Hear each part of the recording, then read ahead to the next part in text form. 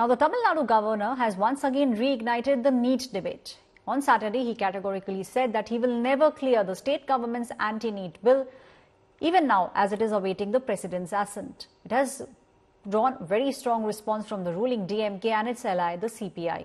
The DMK said that the governor is a rubber stamp and he is trying to play a larger constitutional role. Also said that NEET is a scam by the union government. The governor said the achievements of the National Eligibility test are not enough for the future. The qualifying test is here to stay and vouch for the kids to be competitive. He categorically said that in a response to a parent who sought the governor's clearance to ban NEET, said that he will not do this, at least in the state of Tamil Nadu.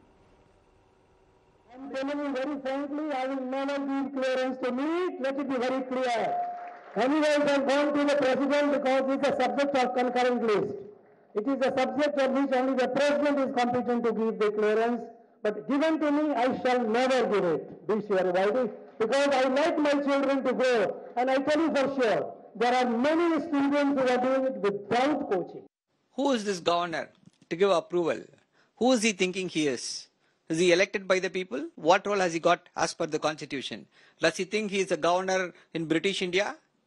He is a governor in a democratic run country. He is a governor as per our constitutional democracy, as per the constitution. It is the duty, it is mandatory on the part of the governor. He is a rubber stamp. If he has left a bit of shame in him, he will resign by now and run away from the state of Tamil Nadu. My colleague Pramod is now joining me on the story. Pramod, once again, it is the governor versus the government in the state of Tamil Nadu this time. The reason why they both are fighting is NEET. The governor very clearly saying that he will not pass NEET. He believes that the government's stand is anti-NEET.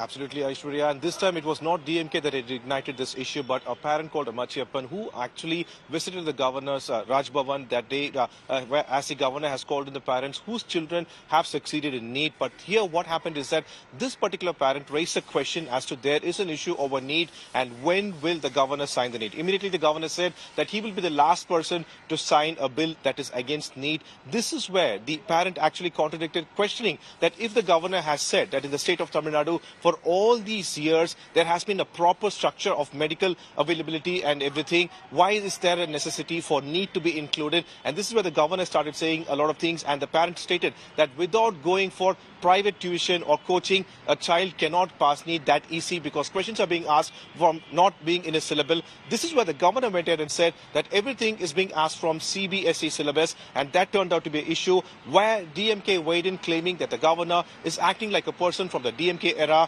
and instead of saying that he is a signing authority only, DMK still calls him as nothing but a rubber stamp. Thank you, Pramod, for giving us all those details. It is the governor versus the government in the state of Tamil Nadu.